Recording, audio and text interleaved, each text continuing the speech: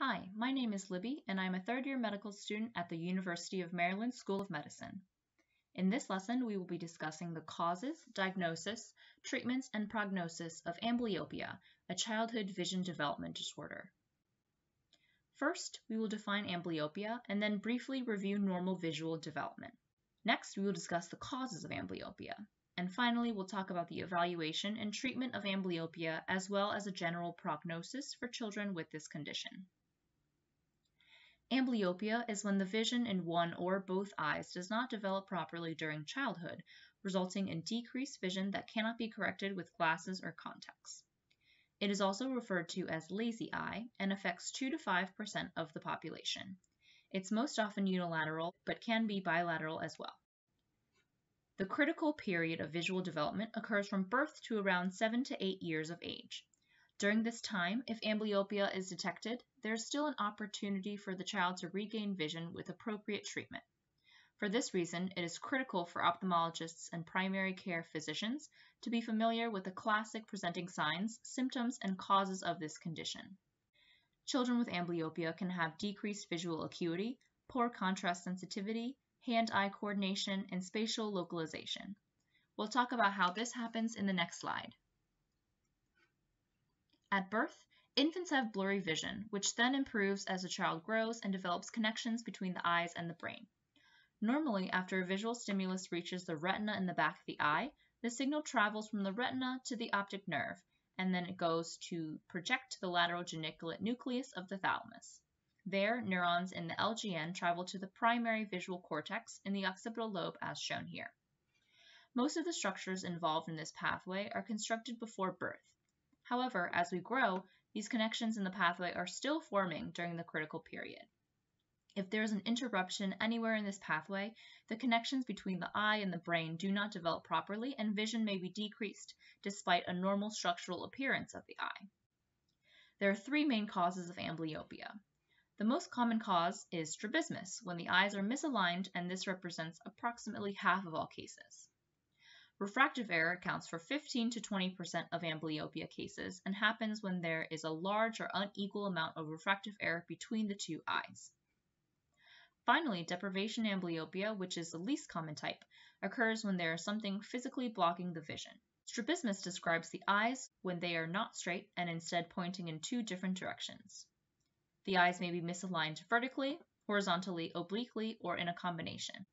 In this picture, the child's right eye is turned in, called esotropia, and in this picture, this child's eye is turned out, called exotropia. Because the eyes are misaligned, the brain receives 2 unfusible images, so it turns off or ignores the eye that isn't straight to avoid seeing double. Refractive amblyopia happens when there is either a large amount of refractive error in both eyes or if there is an unequal amount of refractive error between the 2 eyes, a condition called anisometropia. Significant myopic, hyperopic, or astigmatic refractive error prevents light from being focused on the retina, resulting in a blurry image viewed by the affected eye, like what is happening with the soccer ball in this image. Over time, the brain will learn to ignore the eye with the blurry image and favor making connections to the eye with the clear image, resulting in unilateral refractive amblyopia. More rarely, this can be a bilateral process due to high refractive error in both eyes.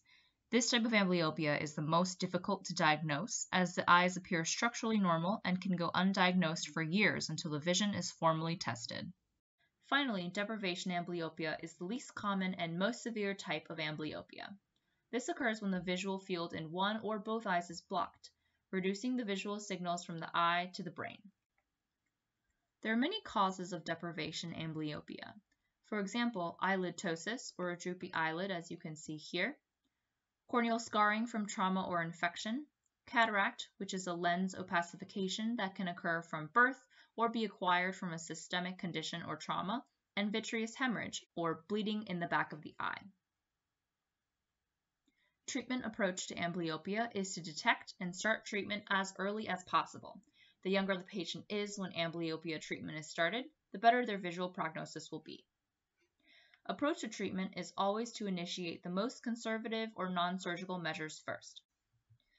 This includes glasses to correct refractive errors if needed, and patching or atropine penalization. For some patients with refractive amblyopia and strabismus, they may only need glasses to improve their vision and reduce amblyopia. Patching of the good eye is meant to train the brain to use the weaker eye to promote development of neural connections and improve vision in that eye. Patching therapy involves placement of a soft eye pad with sticky edges like this on the stronger eye for up to 6 hours a day. This is done when the child is involved in tasks that require visual attention, so not just while they're watching TV. Patching time can be decreased based on improvement in the vision in that amblyopic eye.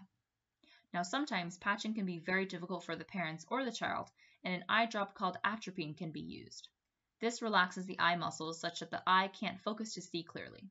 This can be used in the good eye once daily, so now the image in that weaker eye is clear, forcing the brain to build connections with that eye. However, this type of treatment doesn't work in some cases, such as if the amblyopia is very severe.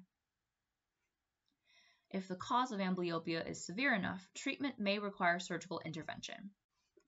For strabismus, eye muscle surgery can be done to straighten the eyes so the two eyes can work together. For severe cases of deprivation amblyopia, surgery is done to remove the obstacle from the child's vision. For example, cataract surgery to remove a dense cataract or eyelid surgery seen in this picture to the right.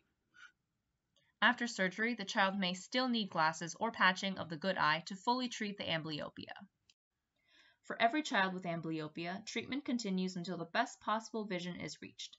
For some children, this may mean 20/20 vision, but for others, it may not.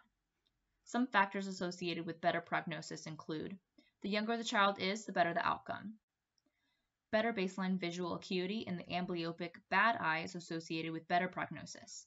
And finally, good compliance with treatment is related to better outcomes. It's very important to continue monitoring children with amblyopia for recurrence, even after treatment is completed. About 25% of children treated for amblyopia experience recurrence after the first year of stopping therapy. However, restarting the previously prescribed treatment can restore visual acuity to its previous level. For some children, amblyopia can't be fully treated. However, even with one good, strong eye, children can still function normally and participate in almost all activities throughout childhood and into adulthood. This concludes the amblyopia lesson. Thanks for listening.